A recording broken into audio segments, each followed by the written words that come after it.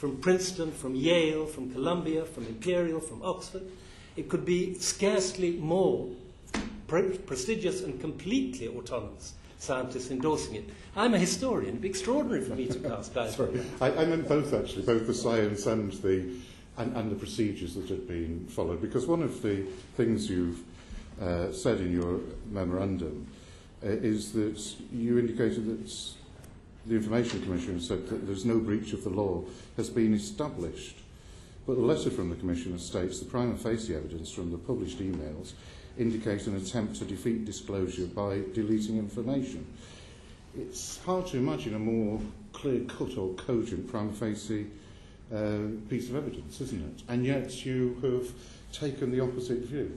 You've supported the science.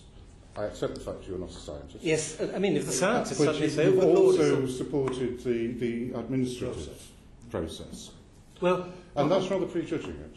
Well, may I comment? Because I am rather puzzled about the statement from the ICO, because, as I understand it, our principle is that prima facie evidence is evidence which, on the face of it and without investigation, suggests there is a case to answer. To my mind, there's prima facie evidence. Why did I set up the Muir-Russell Independent Review? Prima facie evidence is not the same as you have been found to breach. So, I mean, you explained it to me, if you would. I'm very puzzled. If it's sub judice, if, as we had in a letter 10 days ago from the ICO, the investigation hasn't even begun, I just sort of puzzled. How could we have been found to breach if there's been no investigation? No, but that's not what you said, actually. You didn't say that this is yet to be judged. What you said is this statement indicated that no breach of the law has been established. Yes. That's you prejudging the case. No, it hasn't been established. Well, unless there's been an investigation. But I haven't. Well, wouldn't it have been better to say that? Well, I've tried to rather succinctly. But to establish is to have done an investigation. Can I ask you a more general question about your attitude to it, which I was perhaps not very successfully trying to get at with the analogy with our problems in this place with the speaker. Yes. Shouldn't you be actually delighted that all these emails have been released? Isn't on one of the most important scientific issues of our age, isn't it really important that we have as much information out there as possible? It is, and I would think that one should go well beyond the Freedom of Information Act. The issue is so important, and also once it is in the minds of some people, once they imagine there's a conspiracy to distort, then any refusal of information, even if it's nothing to do with data, but private emails or commercial agreements, will feed that. So I'm longing for it to be completely open. But whether it's a good thing the emails are thrown open like that, I wait to judge. That there'll be much more public debate, I delight in. I thoroughly agree with that.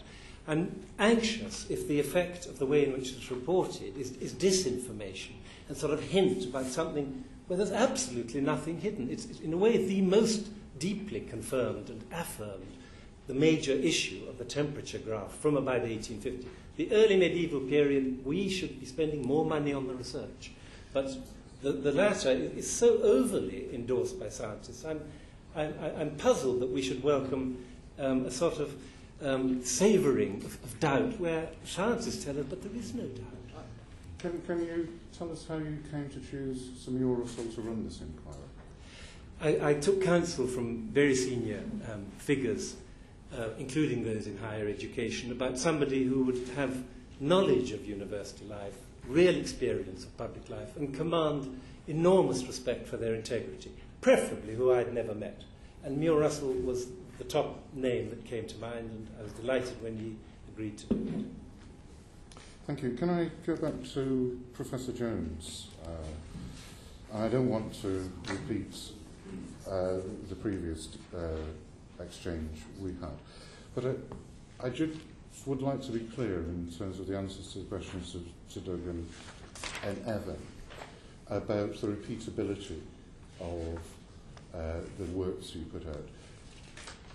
You're saying very clearly that on a lot of the papers you put out, other scientists, not that they need your work in books, but they can't repeat that work when those papers are published.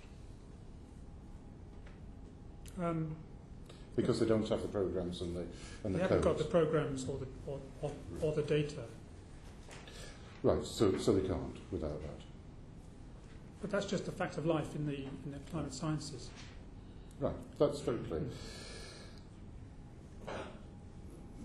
Dr. Graham Cummings has made a number of points that it appeared that your organisation, writing the different codes that it didn't adhere to the standards one might find in professional software engineering, and that the code had easily identified bugs. He himself claims to have identified bugs in the programmes, even after the BBC2 programme, and that there's no visible test method was apparently used, and they're poorly documented. Is that true? Is Dr. Graham Cumming right? Those codes are for a much earlier time. They're from the period about 2000-2004, and the codes that were stolen were earlier, and we have people working on these at the moment, trying to do some other work, but they don't relate to the production of the global and hemispheric temperature series. Nothing to do with that. They're to do with a different project. Well, can you tell us which project they were to do with, so it's clear to us? They're to do with a project that was funded by the British Atmospheric Data Centre, which is run by the NERC, and that was to produce a more gridded temperature data and precipitation data and other variables.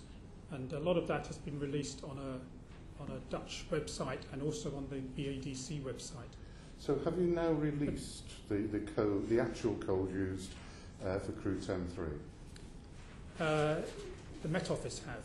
They've released their version. Well, have you released your version? We haven't released our version, but it produces exactly the same result. So you haven't released your version? We haven't released our version, but I can assure you... But it's different? It's different because the Met Office version is written in a computer language called Perl, and they wrote it independently of us, and ours is written in Fortran.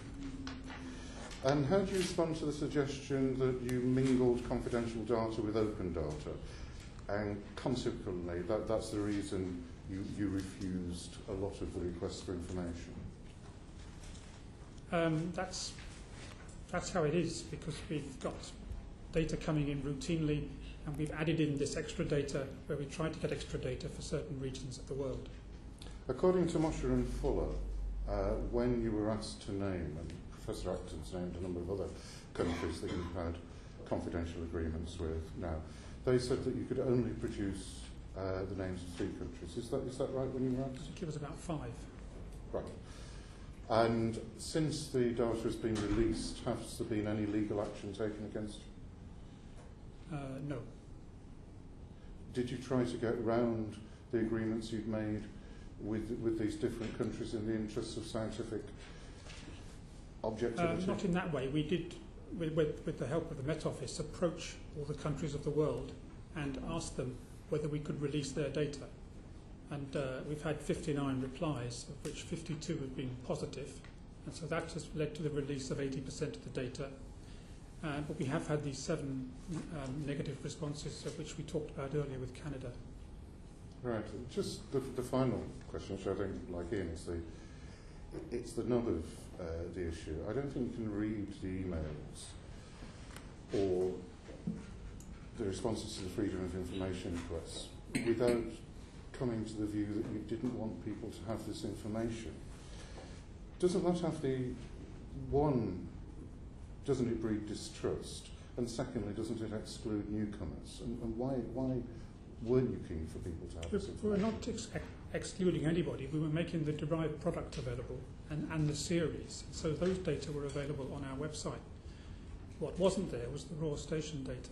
Okay. But doesn't that I will repeat it one more time, and I'll shut up, sure. But that does exclude checking, and it does rather put you as a scientist above interested scientists who want to check on you. It puts you above, it's the United States, it's the Department of Energy that funds you, isn't it? It puts you above people who have paid their tax dollars to fund you because they can't check the work you're doing. No, but they can get access to all the data on these other websites.